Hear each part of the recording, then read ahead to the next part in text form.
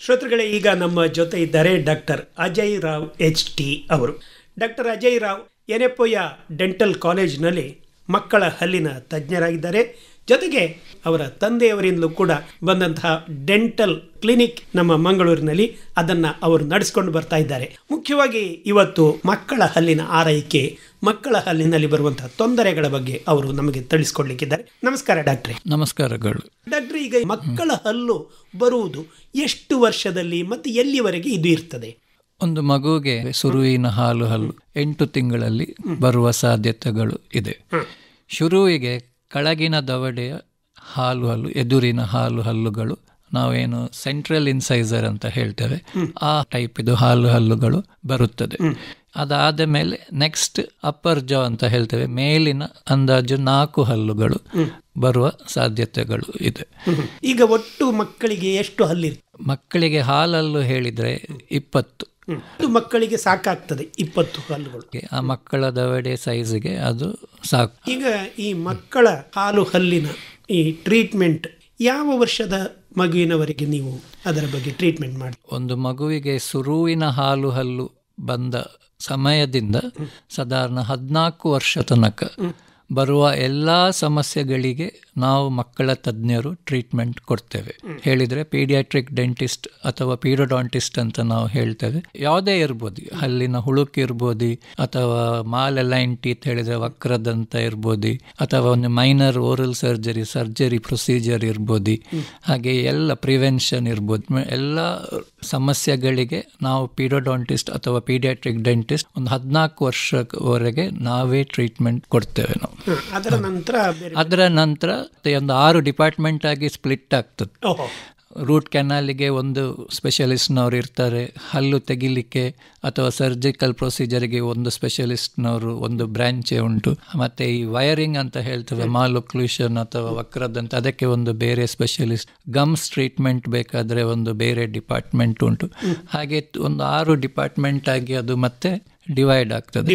ಆದರೆ 14 ವರ್ಷ ತನಕ ಎಲ್ಲ ಟ್ರೀಟ್ಮೆಂಟ್ಗಳು ನಾವು ಪೀಡಿಯಾಟ್ರಿಕ್ ಡೆಂಟಿಸ್ಟ್ ಮಾಡುವ ಟ್ರೈನಿಂಗ್ ನಾವು ಪಡ್ಕೊಂಡಿದ್ದೇವೆ. ಡೆಂಟಲ್ ಇದರಲ್ಲಿ ಈ ತರದ ಬ್ರಾಂಚ್ಗಳಾಗಲಿಕ್ಕೆ ಏನು ಇದಕ್ಕೆ ವಿಶೇಷ? ಈ ಮಕ್ಕಳ ಬ್ರಾಂಚ್ ಆಗಲಿಕ್ಕೆ ಹೇಳಿದರೆ ಇದು ಹಲ್ಲಿದು ಮಾತ್ರ ವಿಷಯದಲ್ಲಿ ನಾವು ಬ್ರಾಂಚ್ ಮಾಡಿದಲ್ಲ.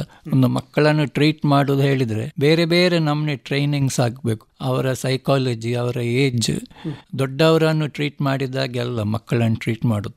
ಅದಕ್ಕೆ ನಾವು ಸೈಕಾಲಜಿ ಅಂತ ಸಹ ಕಲಿತೇವೆ, ಒಂದು ಸಬ್ಜೆಕ್ಟ್. ಅವರನ್ನು ಹೇಗೆ ನೋಡೋದು, ಒಂದು 2 ವರ್ಷ ಮಗು ಬಂದರೆ ಹೇಗೆ ಟ್ರೀಟ್ ಮಾಡೋದು. ಒಂದು ದೊಡ್ಡವರು ಬಂದರೆ ಈಸಿ ಆ್ಯಕ್ಚುಲಿ ಮಾಡಲಿಕ್ಕೆ, ಅದು ಒಂದು 2 ವರ್ಷ ಮಗು ಬಾಯಿ ಓಪನ್ ಮಾಡೋದಿಲ್ಲ ಹೆಚ್ಚಿನವರು. ಹಾಗೆ ಅದರಲ್ಲೇ ನಾವು ಅಂಥ ಮಕ್ಕಳನ್ನು ನೋಡಿ ನಮಗೆ ಅದರಲ್ಲಿ ಟ್ರೈನಿಂಗ್ ಆಗ್ತದೆ. ಹಾಗೆ ಅದೊಂದು ನಮ್ಮ ಈ ಸಿಲೆಬಸ್ ಅಂತ ಹೇಳ್ತೇವೆ ಪೀಡಿಯಾಟ್ರಿಕ್ ಡೆಂಟಿಸ್ಟ್ರಿ, ಅದರಲ್ಲಿ ನಮಗೆ part of that syllabus going. ಹೌದು, ಸರಿ. ಈಗ ಮಕ್ಕಳ ಹಲ್ಲು ಬರುವುದು ನೀವು 6 ತಿಂಗಳು ಸುಮಾರು, ಹೌದು, ಅಂದಾಜಿಗೆ ಹೇಳಿ. ಅದರ ನಂತರ ಎಷ್ಟು ತಿಂಗಳವರೆಗೆ ನಾವು ಹಲ್ಲು ಬರುತ್ತದೆ? ಅಂದರೆ ಅಂದಾಜು ಅಂತ ಹೇಳಿದರೆ ಅದು ಮುಂದೆ ಕೂಡ ಕೆಲವರಿಗೆ ಬರ್ಬೋದು. ಎಷ್ಟು ತಿಂಗಳವರೆಗೆ ಬರ್ತದೆ ಹೇಳಿದರೆ 6 ಮಂತ್ಸ್ ಒಂದು ಅಪ್ರಾಕ್ಸಿಮೇಟ್ ಅಂತ ಹೇಳೋದು, 6 to 8 ಮಂತ್ಸ್ ಅಂತ. 1 year ತನಕ ಸಹ ನೀವು ಕಾಯ್ಬೋದು.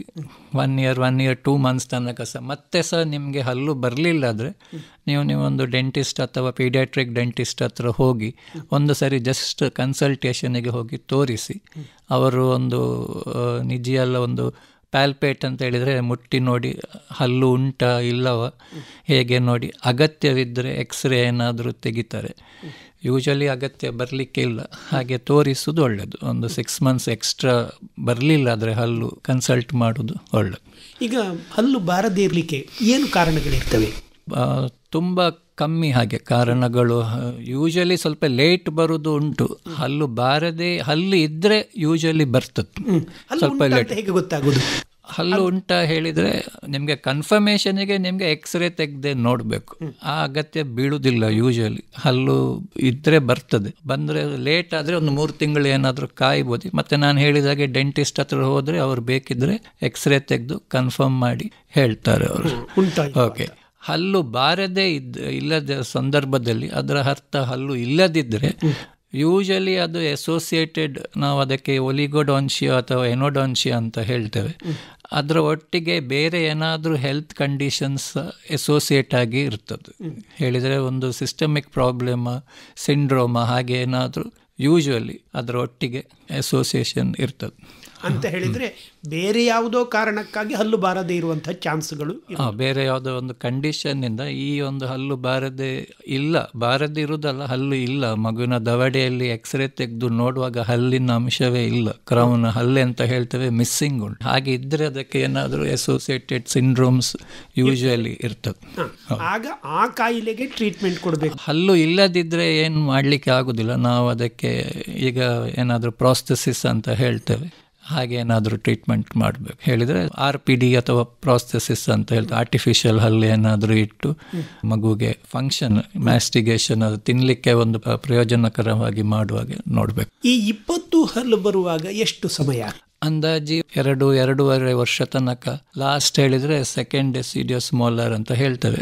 2-2.5 ವರ್ಷ ತನಕ 24ರಿಂದ 30 ತಿಂಗಳೊಳಗೆ ಸಾಧಾರಣ ಎಲ್ಲ ಹಲ್ಲುಗಳು ಸೀಕ್ವೆನ್ಸ್ ಅಂತ ಉಂಟು ಅದಕ್ಕೆ, ಹಾಗೆ ಒಂದು ಎಲ್ಲ ಹಲ್ಲುಗಳು ಬರ್ತದೆ. ಈಗ ಇದರಲ್ಲಿ ಕೆಲವು ಹಲ್ಲುಗಳು ಬಾರದಿರುವಂತಹ ಚಾನ್ಸ್ ಉಂಟಾ? ಮಿಲ್ಕ್ ಟೂತಲ್ಲಿ ಹಾಗೆ ಬಾರದಿರುವುದು ಚಾನ್ಸ್ ಕಮ್ಮಿ. ಆದರೆ ನಾವು ಪರ್ಮನೆಂಟ್ ಟೀತಲ್ಲಿ ಕೆಲವು ಹಲ್ಲುಗಳು ಉಂಟು, ಅದು ಈ ಫ್ಯಾಮಿಲಿಯಲ್ಲೇ ಮಿಸ್ಸಿಂಗ್, ಹಾಗೆ ಒಂದು ಹೆರಿಡಿಟ್ರಿ ರೀಸನ್ಸ್ ಅಂತ ಹೇಳ್ತೇವೆ.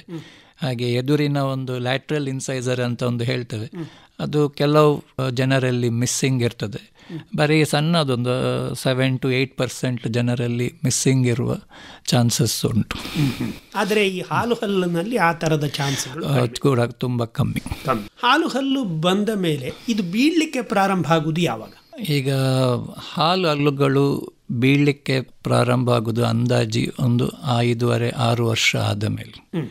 ಈ ಪರ್ಮನೆಂಟ್ ಹಲ್ಲು ಬರುವ ಟೈಮಲ್ಲಿ ಈ ಹಾಲು ಹಲ್ಲುಗಳು ರಿಸಾಪ್ಷನ್ ಅಂತ ಹೇಳ್ತೇವೆ, ಅದರ ಬೇರು ಸಣ್ಣದಾಗ್ತದೆ. ಹಾಗೆ ಆಗಿ ಅದು ಅಲ್ಲಾಡಲಿಕ್ಕೆ ಶುರು ಆಗ್ತದೆ. ಆಗ ಹೊಸ ಹಲ್ಲು ಆ ಜಾಗವನ್ನು ಆಕ್ಯುಪೈ ಮಾಡ್ತದೆ. ಹಾಗೆ ಅಂದಾಜಿ ಒಂದು 6 ವರ್ಷ ಆದ ಮೇಲೆ ಒಂದೊಂದೇ ಹಲ್ಲು ರಿಸಾಪ್ಷನ್ ಆಗಿ ಹೊಸ ಹಲ್ಲುಗಳು ಆ ಜಾಗಕ್ಕೆ ಬರ್ತದೆ. ಈ 20 ಹಲ್ಲುಗಳು ಹೋಗಿ ಹೊಸ ಹಲ್ಲುಗಳು ಬರ್ತವೆ. ಒಂದು ವೇಳೆ ಇದರಲ್ಲಿ ಬೀಳದೆ ಯಾವುದಾದ್ರೂ ಹಲ್ಲು ಇರುವ ಚಾನ್ಸ್ಗಳು ಉಂಟಾ? ಬೀಳದೆ ಅಲ್ಲ, ಎಲ್ಲ 20 ಹಲ್ಲುಗಳು ಹೋಗ್ತದೆ.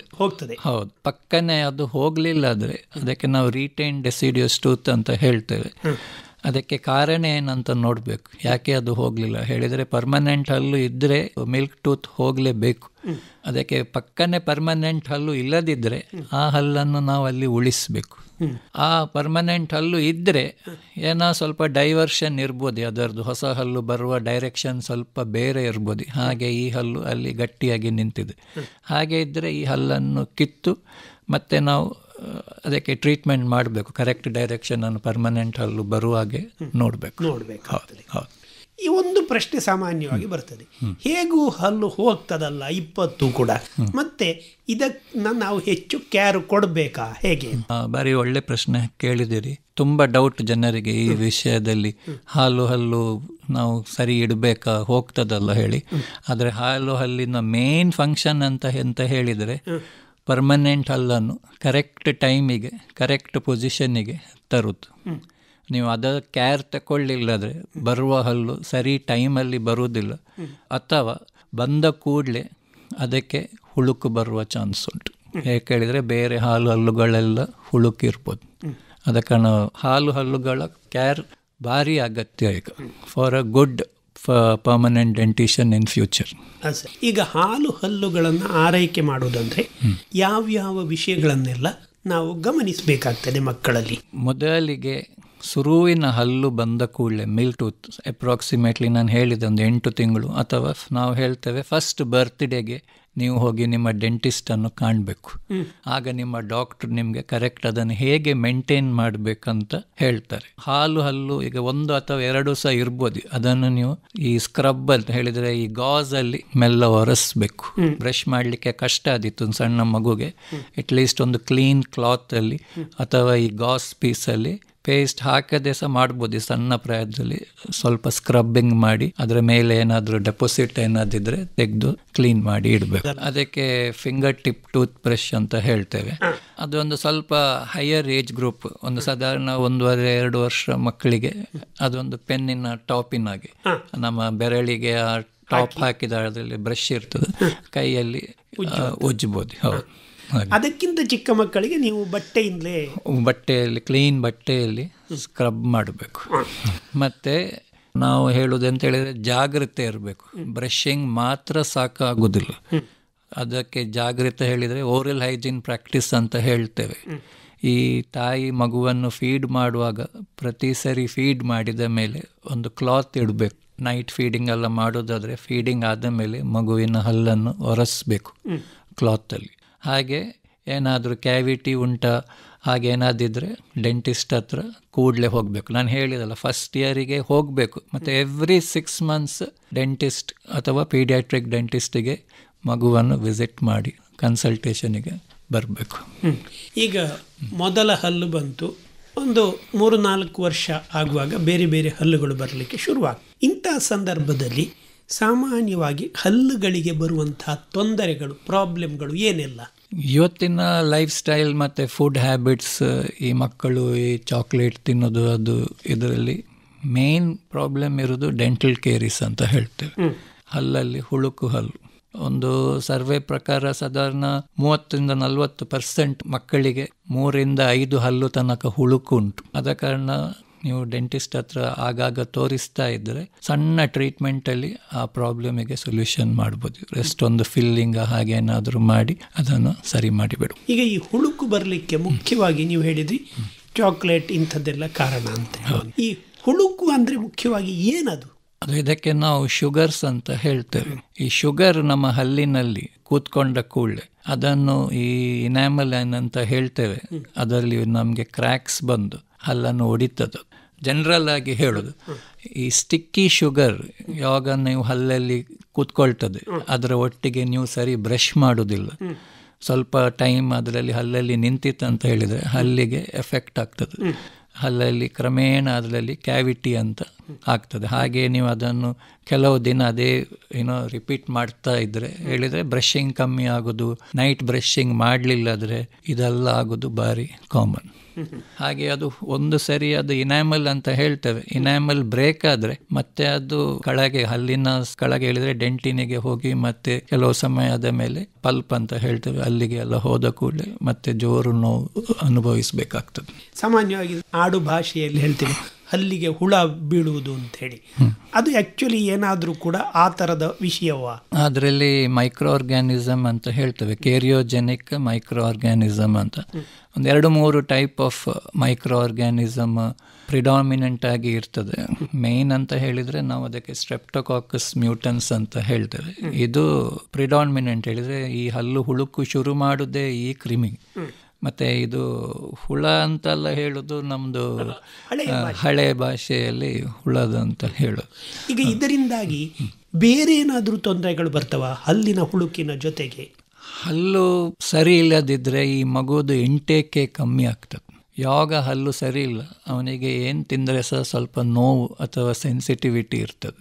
ಆಗ ಮಗು ಹೊಟ್ಟೆಗೆ ಇಂಟೇಕೆ ಕಮ್ಮಿ ಆಗ್ತದೆ, ತಿನ್ನೋದ ಕ್ವಾಂಟಿಟಿಯೇ ಕಮ್ಮಿ ಆಗ್ತದೆ. ಓವರ್ ಆಲ್ ಡೆವಲಪ್ಮೆಂಟಿಗೆ ಸಹ ಅದು ಎಫೆಕ್ಟ್ ಆಗ್ತದೆ.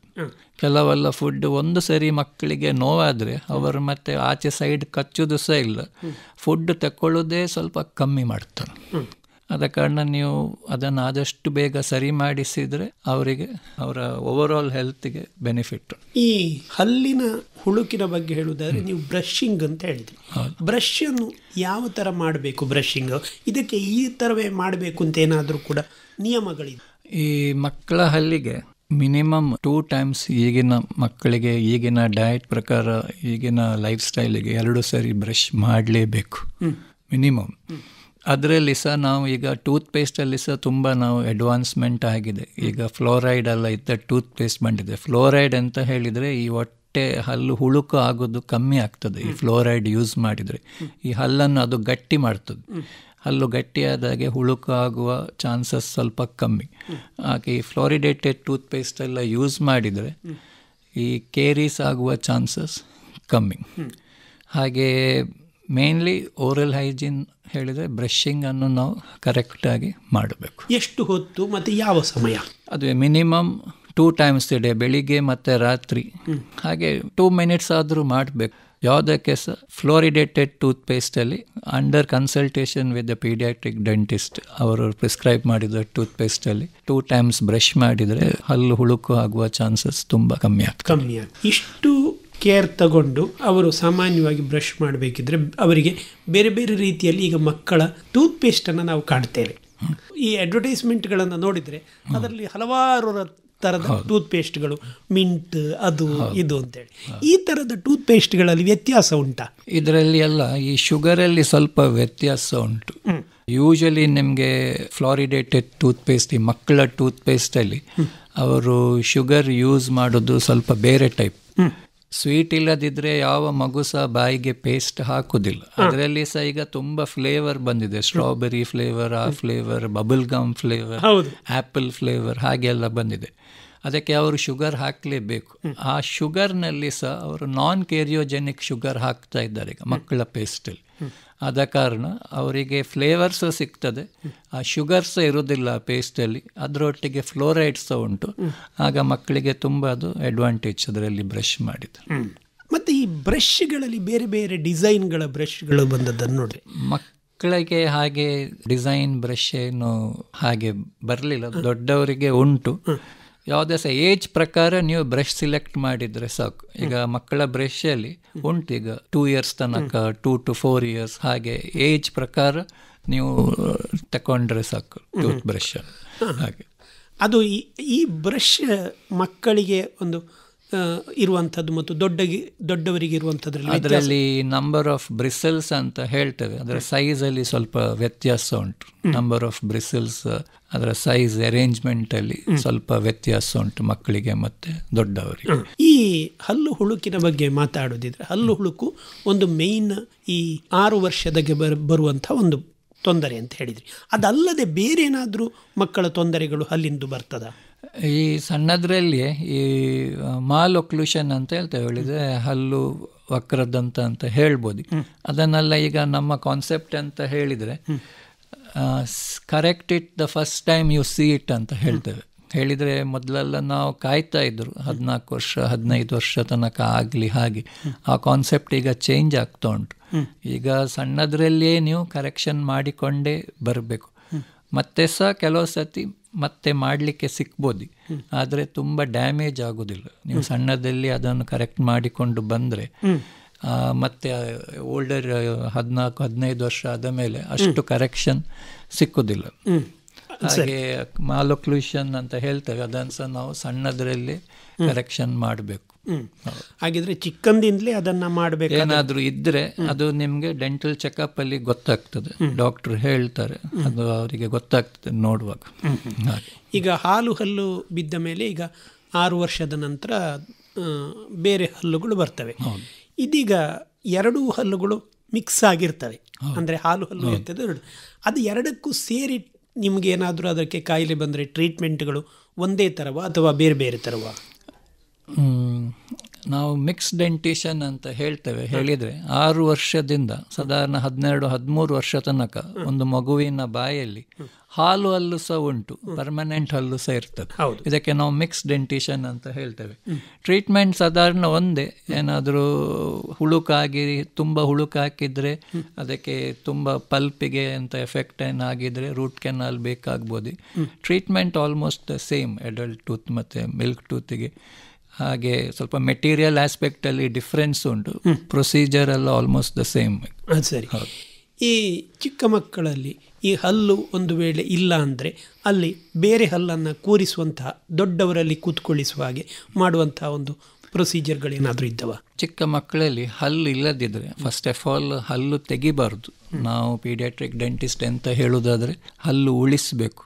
ಟ್ರೀಟ್ಮೆಂಟ್ ಉಂಟು ಅದಕ್ಕೆ, ಮಕ್ಕಳಿಗೆ, ದೊಡ್ಡವರಿಗೆ ಈಗ ರೂಟ್ ಕೆನಾಲ್ ಟ್ರೀಟ್ಮೆಂಟ್ ಇದ್ದ ಹಾಗೆ ಮಕ್ಕಳಿಗೆ ಸಹ ನಾವು ಪಲ್ಪಾಟಮಿ, ಪಲ್ಪೆಕ್ಟಮಿ ಅಂತ ಟ್ರೀಟ್ಮೆಂಟ್ ಉಂಟು. ಆದಷ್ಟು ನೀವು ಅದನ್ನು ಉಳಿಸ್ಲಿಕ್ಕೆ ಹೋಗಬೇಕು. ಕೆಲವು ಸಂದರ್ಭದಲ್ಲಿ ಉಳಿಸ್ಲಿಕ್ಕೆ ಆಗುವುದಿಲ್ಲ, ಈಗ ಹಲ್ಲೆ 2 ಭಾಗ ಆಗಿದೆ, ಹಾಗೆ ಇದ್ದರೆ ಹಲ್ಲನ್ನು ಎಕ್ಸ್ಟ್ರಾಕ್ಷನ್ ಮಾಡಿದ ಮೇಲೆ ಆ ಜಾಗದಲ್ಲಿ ಅದಕ್ಕೆ ಒಂದು ಸ್ಪೇಸ್ ಮೇಂಟೈನರ್ ಅಂತ ಕೊಡಬೇಕು. ಹೇಳಿದರೆ ಆ ಜಾಗ ನಮಗೆ ನಷ್ಟ ಆಗಬಾರ್ದು, ಮೊದಲು ಹಲ್ಲಿದ್ದದ್ದು. ಈಗ ಏನಾಗ್ತದೆ ಹೇಳಿದರೆ, ಆ ಜಾಗ ಹಾಗೆ ಬಿಟ್ಟರೆ ಹತ್ತಿರದ ಹಲ್ಲು ಬಂದು ಆ ಜಾಗದಲ್ಲಿ ಸೇರಿಕೊಳ್ತದೆ, ಮತ್ತು ಇನ್ನೂ ಬೇರೆ ಹಲ್ಲು ಬರಲಿಕ್ಕೆ ಅಲ್ಲಿ ಜಾಗ ಇರುವುದಿಲ್ಲ. ಆದ ಕಾರಣ ಆ ಸ್ಪೇಸ್ ಮೇಂಟೈನರನ್ನು ಕೊಡಬೇಕು ಆ ಟೈಪ್ ಕೇಸಸ್. ಸಾಮಾನ್ಯವಾಗಿ ಮಕ್ಕಳಲ್ಲಿ ಒಂದು ಹಲ್ಲಿನ ತೊಂದರೆ ಆಗುವುದು ಅವರು ಆಕ್ಸಿಡೆಂಟ್ ಅಂದರೆ ಅವರು ಆಟ ಆಡುವಾಗ ಬೀಳುವುದು, ಅಥವಾ ಇಂಥ ಸಂದರ್ಭದಲ್ಲಿ ಏನೋ ಒಂದು ಹೊಸ ಇದನ್ನು ಕಲಿತಾ ಇರ್ತಾರೆ, ಅವರು ಬಿದ್ದು ಹಲ್ಲು ಪೂರ್ತಿ ಮುರಿಯುವುದು, ಹಲ್ಲು ಅರ್ಧ ಮುರಿಯುವುದು, ಹಲ್ಲಿನಿಂದ ರಕ್ತ ಬರುವುದು, ಇಂತಹದ್ದೆಲ್ಲ ಸಾಮಾನ್ಯವಾಗಿ ಕಾಣ್ತೇವೆ. ಈ ಸಂದರ್ಭದಲ್ಲಿ ಒಬ್ಬ ಪೇರೆಂಟಾಗಿ ಅವರು ಏನು ಮಾಡಬೇಕಾಗ್ತದೆ ಇಂಥ ಸಂದರ್ಭದಲ್ಲಿ? ಈಗ ಅದು ಟ್ರಾಮಾ ಹೇಳಿದರೆ ಏನಾದರೂ ಆಕ್ಸಿಡೆಂಟ್, ಆಡುವಾಗ ಆಕ್ಸಿಡೆಂಟ್ ಆಯಿತು ಅಥವಾ ರೋಡ್ ಟ್ರಾಫಿಕ್ ಆಕ್ಸಿಡೆಂಟ್ ಆಯಿತು, ಏನಾದರೂ ಈಗ ಯೂಶ್ವಲಿ ಎದುರಿನ ಹಲ್ಲಿಗೆ ಎಫೆಕ್ಟ್ ಆಗ್ತದೆ. ಅದು ಯೂಶ್ವಲಿ ಮೋಸ್ಟ್ ಆಫ್ ದ ಕೇಸಸ್ಸಲ್ಲಿ. ಈಗ ಪಕ್ಕನೇ ಹಲ್ಲು ಏನಾದರೂ ತುಂಡಾಯಿತು, ನಿಮಗೆ ಆ ತುಂಡು ಏನಾದರೂ ಸಿಕ್ಕಿದರೆ, ಆ ಹಲ್ಲಿನ ತುಂಡು ಫ್ರ್ಯಾಗ್ಮೆಂಟ್ ಅಂತ ಹೇಳ್ತೇವೆ, ಅದನ್ನು ನೀವು ಕೂಡಲೇ ತಗೊಂಡು ಡೆಂಟಿಸ್ಟ್ ಹತ್ರ ಹೋದರೆ ಅದನ್ನು ನೀವು ಅದನ್ನು ಕ್ಲೀನಾಗಿ ಇಟ್ಟಿದ್ರೆ ಅದನ್ನು ಜಾಯಿಂಟ್ ಮಾಡುವ ಪ್ರೊಸೀಜರ್ಸ್ ಉಂಟು. ಅಥವಾ ಒಂದು ಇಡೀ ಹಲ್ಲೇ ಹೊರಗೆ ಬಂದರೆ ಅದನ್ನೊಂದು ಕ್ಲೀನಲ್ಲಿ ಸ್ಟೋರೇಜ್ ಮೀಡಿಯಾದಲ್ಲಿ ಇಟ್ಟು ಕೂಡಲೇ ನೀವು ಡೆಂಟಿಸ್ಟ್ ಹತ್ರ ಹೋಗಬೇಕು.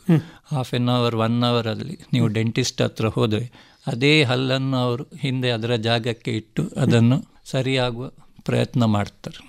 ಈ ಹಲ್ಲನ್ನು ಪುನಃ ಆ ಥರ ಟ್ರೀಟ್ಮೆಂಟ್ ಮಾಡುವುದು ತುಂಬ ಅಗತ್ಯವಾ? ತುಂಬ ಅಗತ್ಯ, ಹೌದು. ಈಗ 8 ವರ್ಷದ ಹುಡುಗನಿಗೆ ಎದುರಿನ ಹಲ್ಲು ಏನಾದರೂ ಆಕ್ಸಿಡೆಂಟಲ್ಲಿ ಇಡೀ ಹಲ್ಲೇ ಕೆಳಗೆ ಬಿದ್ದಿತ್ತು. ಈಗ ಅದಕ್ಕೆ ಆರ್ಟಿಫಿಷಿಯಲ್ ಹಾಕುವ ಬದಲು ಅದನ್ನು ಚಂದ ಮಾಡಿ ನೀವು ಸ್ಟೋರ್ ಮಾಡಿ ಡಾಕ್ಟರ್ ಹತ್ರ ತಗೊಂಡೋದ್ರೆ ಅವರು ಅದೇ ಹಲ್ಲನ್ನು ಪುನಃ ಆ ಜಾಗದಲ್ಲಿ ಇಟ್ಟು ಅದಕ್ಕೆ ಸರಿ ಮಾಡಿ ಕೊಡ್ತಾರೆ. ಅದಕ್ಕೆ ನಾವು ಎವಲ್ಷನ್ ಅಂತ ಹೇಳ್ತೇವೆ. ಅದಕ್ಕೆ ಟ್ರೀಟ್ಮೆಂಟ್ ಉಂಟು, ಅದಕ್ಕೆ ಸ್ವಲ್ಪ ಲೆಂತಿ ಟ್ರೀಟ್ಮೆಂಟ್, ಆದರೆ ನಿಮಗೆ ತುಂಬ ಸಕ್ಸಸ್ ಉಂಟು ಆ ಟ್ರೀಟ್ಮೆಂಟಲ್ಲಿ. ಆದ್ದರಿಂದ ನಿಮ್ಮ ಹಳೆಯ ಹಲ್ಲೇ ನೀವು ಮೊದಲಿನ ಅದಕ್ಕೆ ಟೈಮ್ ಲಿಮಿಟ್ ಎಲ್ಲ ಉಂಟು. ನೀವು ನೆಕ್ಸ್ಟ್ ಡೇ ಹೋದರೆ ಎಲ್ಲ ಆಗೋದಿಲ್ಲ, ವಿದಿನ್ 1-2 hours ಅಲ್ಲಿ ಎಲ್ಲ ಹೋದರೆ ಅದಕ್ಕೆ ಸಕ್ಸಸ್ ರೇಟ್ ತುಂಬ ಹೈ. ಮತ್ತೆ ಟೈಮ್ ಆದಾಗೆ ಸಕ್ಸಸ್ ರೇಟ್ ಕಮ್ಮಿ ಹಾಕ್ಕೊಂಡು ಬರ್ತದೆ. ಈಗ ಮಕ್ಕಳ ಹಲ್ಲಿನ ಜೊತೆಗೆ ಮಕ್ಕಳಲ್ಲಿ ಬೇರೆ ಏನಾದರೂ ಕಾಯಿಲೆಗಳನ್ನು ನಾವು ಹಲ್ಲಿನಿಂದ ಡಿಟೆಕ್ಟ್ ಮಾಡಲಿಕ್ಕೆ ಆಗ್ಬೋದಾ? ಹಲ್ಲಿನಿಂದ ಹೇಳಿದರೆ ಈ ಹಲ್ಲು ತೆಗೆಯುವಾಗ ಕೆಲವು ಸತಿ ನಮಗೆ ಈ ಬ್ಲೀಡಿಂಗ್ ಎಲ್ಲ ನಿಲ್ಲುವುದಿಲ್ಲ, ಭಾರಿ ರೇರ್ ಅದು. ಆದರೆ ಸಹ ಈ ಬ್ಲೀಡಿಂಗ್ ಎಲ್ಲ ನಿಲ್ಲುವುದಿಲ್ಲ. ಆಗ ಮಕ್ಕಳಿಗೆ ಏನೋ ರಕ್ತದ ಕಾಯಿಲೆ ಇರ್ಬೋದು ಅಂತ ಅಂದಾಜು ಮಾಡಬೇಕಾಗ್ತದೆ. ಈ ಬ್ಲೀಡಿಂಗ್ ಡಿಸಾರ್ಡರ್ ಎಲ್ಲ ಇದ್ದರೆ ಕೆಲವು ಸತಿ ಡೆಂಟಿಸ್ಟೇ ಫಸ್ಟ್ ಗೊತ್ತಾಗ್ತದೆ. ಹಾಗೆ ಕೂಡಲೇ ನಾವು ಮತ್ತೆ ಫಿಸಿಷಿಯನಿಗೆ ಅಥವಾ ಹಿಮೆಟಾಲಜಿಸ್ಟಿಗೆ ರೆಫರ್ ಮಾಡಿ ಅವರಿಗೆ ಆ ಪ್ರಾಬ್ಲಮ್ ಉಂಟಾ ಹೇಳಿ ಎಲ್ಲ ನೋಡಿ ಅದಕ್ಕೆ ಅವರಿಗೆ ಅದು ತುಂಬ ಫ್ಯೂಚರಿಗೆ ಹೆಲ್ಪ್ ಆಗ್ತದೆ. ಇದೇ ಥರ ಬೇರೆ ಯಾವುದಾದ್ರೂ ಕಾಯಿಲೆ ಇದ್ದರೆ ಹಲ್ಲುಗಳು ಬರುವುದು ಅಥವಾ ಹಲ್ಲುಗಳಲ್ಲಿ ಏನಾದರೂ ಕೂಡ ತೊಂದರೆಗಳು ಕಂಡು ಬರುವಂಥದ್ದುಂಟಾ? ಹಾಗೆ ಹೇಳಿದರೆ ಕ್ಯಾಲ್ಶಿಯಂ ಡೆಫಿಷಿಯನ್ಸಿ ಅಂತ ಹೇಳ್ತಾರೆ. ಅದು ಮೆಟರ್ನಲ್ ಕ್ಯಾಲ್ಶಿಯಂ ಡೆಫಿಷಿಯನ್ಸಿಯಲ್ಲಿ ಅಮ್ಮನಿಗೆ ಏನಾದರೂ ಕ್ಯಾಲ್ಶಿಯಂ ಏನಾದರೂ ಕಮ್ಮಿ ಅಂಶ ಇದ್ದರೆ ಈ ಹಲ್ಲುಗಳು ಸ್ವಲ್ಪ ವೀಕ್ ಆಗುವ ಚಾನ್ಸಸ್ ಉಂಟು. ಹಾಗೆ ಈ ಮಗುಗೆ ಏನಾದರೂ ವೈಟಮಿನ್ ಡೆಫಿಷಿಯನ್ಸಿಯಲ್ಲ ಇದ್ದರೆ ಹೊಸ ಹಲ್ಲು ಬರುವಾಗ ಸ್ವಲ್ಪ ಲೇಟ್ ಆಗ್ತದೆ. ಹೇಳಿದರೆ ಹೊರಗೆ ನಾನು ಹೇಳಿದಾಗ 8 ತಿಂಗಳಲ್ಲಿ 9 ತಿಂಗಳಲ್ಲಿ ಬರುವ ಹಲ್ಲು ಒಂದು 3-4 ತಿಂಗಳು ಹೆಚ್ಚಿ ಆಗ್ಬೋದು. ಕೆಲವು ವೈಟಮಿನ್ಸ್ ಭಾರಿ ಇಂಪಾರ್ಟೆಂಟ್ ಹಲ್ಲು ಹೊರಗೆ ಬರಲಿಕ್ಕೆ, ಇರಪ್ಷನ್ನಿಗೆ. ಹಾಗೆ ಅಂಥ ವೈಟಮಿನ್ಸ್ ಕಮ್ಮಿ ಇದ್ದರೆ ಈ ಇರಪ್ಷನ್ನಿಗೆ ಸ್ವಲ್ಪ ಡಿಲೇ ಆಗ್ತದೆ. ಆದ ಕಾರಣ ಹಾಗೆ ಅದಕ್ಕೆ ಕೋರಿಲೇಷನ್ ಉಂಟು. ಹೌದು. ಈ ಹಲ್ಲಿಗೆ ಯಾವುದೇ ಚಿಕಿತ್ಸೆಯನ್ನು ಕೊಡುವ ಮೊದಲು ಹುಳುಕಾಗುವುದಾಗಲಿ ಬೇರೆ ಬೇರೆ ತೊಂದರೆಗಳು ಬಾರದ ಹಾಗೆ ತಡೆಯುವಂಥದ್ದು ಹೇಗೆ? ಇದು ನಮ್ಮಲ್ಲಿ prevention is better then cure ಅಂತ ಒಂದು ಮಾತು ಉಂಟು. ಅದರ ಪ್ರಕಾರ ಫ್ಲೋರೈಡ್ ಟ್ರೀಟ್ಮೆಂಟ್ ಅಂತ ನಾವು ಮಾಡ್ತೇವೆ. ಈ ಫ್ಲೋರೈಡ್ ಅಂತ ಹೇಳಿದರೆ ಈ ಹಲ್ಲನ್ನು ಗಟ್ಟಿ ಮಾಡೋದು. ಈ ಹಲ್ಲು ಗಟ್ಟಿ ಆದರೆ ಮತ್ತೆ ಹುಳುಕು ಆಗಲಿಕ್ಕೆ ಕಷ್ಟ, ಭಾರಿ ಮೆಲ್ಲ ಆಗ್ತದೆ. ಈ ಫ್ಲೋರೈಡ್ ಟ್ರೀಟ್ಮೆಂಟ್ ಮಾಡ್ತಾ ಇದ್ದರೆ ಹೇಳಿದರೆ ಅದು ಒಂದು ಎವ್ರಿ ಒನ್ಸ್ ಇನ್ 2 years ಒಂದು ಡೆಂಟಿಸ್ಟಿಗೆ ನೀವು ವಿಸಿಟ್ ಮಾಡಿದರೆ ಪೀಡಿಯಾಟ್ರಿಕ್ ಡೆಂಟಿಸ್ಟಿಗೆ ಅವರು ಈ ಟ್ರೀಟ್ಮೆಂಟ್ ಮಾಡಿ ಏನಾದರೂ ಪ್ರಾಬ್ಲಮ್ ಇದ್ದರೆ ಫಸ್ಟ್ ಅದು ಸಾಲ್ವ್ ಮಾಡಬೇಕು. ಎಲ್ಲ ಪ್ರಾಬ್ಲಮ್ ಸಾಲ್ವ್ ಆದ ಮೇಲೆ ಪ್ರಿವೆಂಟಿವ್ ಟ್ರೀಟ್ಮೆಂಟ್, ಫ್ಲೋರೈಡ್ ಟ್ರೀಟ್ಮೆಂಟ್ ಮಾಡ್ಬೋದು. ಅಥವಾ ಈ ಮೋಲಾರ್ ಹಲ್ಲಿಗೆ ನೀವು ಪಿಟ್ ಆ್ಯಂಡ್ ಫಿಶರ್ ಸೀಲೆನ್ಸ್ ಅಂತ ಹೇಳ್ತೇವೆ. ಇದೆಲ್ಲ ರೋಗ ಬರದ ಹಾಗೆ, ಹುಳುಕು ಬರದ ಹಾಗೆ ಮಾಡುವ ಪ್ರೊಸೀಜರ್ಸ್, ಪ್ರಿವೆಂಟಿವ್ ಮೆಷರ್ಸ್ ತುಂಬ ಎಫೆಕ್ಟಿವ್ ಅದಲ್ಲ. ಅದ ಕಾರಣ ನೀವು ಈ ಚೆಕಪ್ಪಿಗೆಲ್ಲ ಹೋಗ್ತಾ ಇದ್ದರೆ ಇದೆಲ್ಲ ನಿಮಗೆ ಪೀಡಿಯಾಟ್ರಿಕ್ ಡೆಂಟಿಸ್ಟ್ ಹೇಳ್ತಾರೆ ಹೀಗೆಲ್ಲ ಮಾಡಬೇಕು. ಸಾಮಾನ್ಯವಾಗಿ ಈ ನೀವು ಹೇಳಿದ ಹಾಗೆ 14 ವರ್ಷದ ಒಳಗಿನ ಮಕ್ಕಳಲ್ಲಿ ನಾವು ಹಲ್ಲನ್ನು ಒಳ್ಳೆಯದಾಗಿ ಚೆನ್ನಾಗಿ ಇಡಲಿಕ್ಕೆ ಪೇರೆಂಟ್ಗಳು ಯಾವ ವಿಷಯಗಳನ್ನೆಲ್ಲ ಗಮನಿಸಬೇಕು ಮತ್ತು ಯಾವ ರೀತಿಯಲ್ಲಿ ಅದಕ್ಕೆ ಒಂದು ತಯಾರಿಯನ್ನು ಮಾಡಿಕೊಳ್ಬೇಕು? ಫಸ್ಟ್ ಹೇಳಿದಾಗೆ 2 ಸರಿ ಬ್ರಷಿಂಗ್ ಮಾಡಬೇಕು. ನಿಮ್ಮ ಶುಗರ್ಸ್ ತುಂಬ ಕಮ್ಮಿ ಮಾಡಬೇಕು. ಸ್ಟಿಕ್ಕಿ ಶುಗರ್ಸನ್ನು ಕಮ್ಮಿ ಮಾಡಬೇಕು. ಸ್ಟಿಕ್ಕಿ ಚಾಕ್ಲೇಟ್ಸ್, ಕೆಲವು ಚಾಕ್ಲೇಟಲ್ಲಿ ಶುಗರ್ ಸಹ ಉಂಟು, ಸ್ಟಿಕ್ಕಿ ಸಹ ಉಂಟು. ಅವುಗಳು ಭಾರಿ ಡೇಂಜರ್. ಖಾಲಿ ಶುಗರ್ ಇದ್ದರೆ, ಖಾಲಿ ಸ್ಟಿಕ್ಕಿ ಇದ್ದರೆ ಚಿಂತೆ ಇಲ್ಲ. ಇದು ಎರಡನೇ ಕಾಂಬಿನೇಷನ್ ತುಂಬ ಪಾಯ್ಸನಸ್. ಅದ ಕಾರಣ ಈ ಸ್ಟಿಕ್ಕಿ ಶುಗರ್ಸನ್ನು ನಾವು ಸ್ವಲ್ಪ ದೂರ ಇಡಬೇಕು. ಅದರ ಒಟ್ಟಿಗೆ ನೀವು ಓರಲ್ ಹೈಜೀನ್ ಹೇಳಿದ್ರೆ 2 ಸರಿ ಬ್ರಷಿಂಗ್, ಅದಾದ ಮೇಲೆ ಫ್ಲೋರಿಡೇಟೆಡ್ ಟೂತ್ಪೇಸ್ಟ್, ಅದರ ಒಟ್ಟಿಗೆ ನೀವು ಡೆಂಟಲ್ ವಿಸಿಟ್ಸ್ ಎವ್ರಿ 6 months ಮಾಡಿದರೆ ನಿಮಗೆ ಹಲ್ಲುಗಳ ಪ್ರಾಬ್ಲಮ್ ಬರಲಿಕ್ಕೆ ತುಂಬ ಚಾನ್ಸಸ್ ಕಮ್ಮಿ.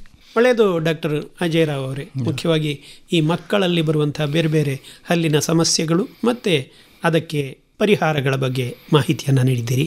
ಧನ್ಯವಾದಗಳು.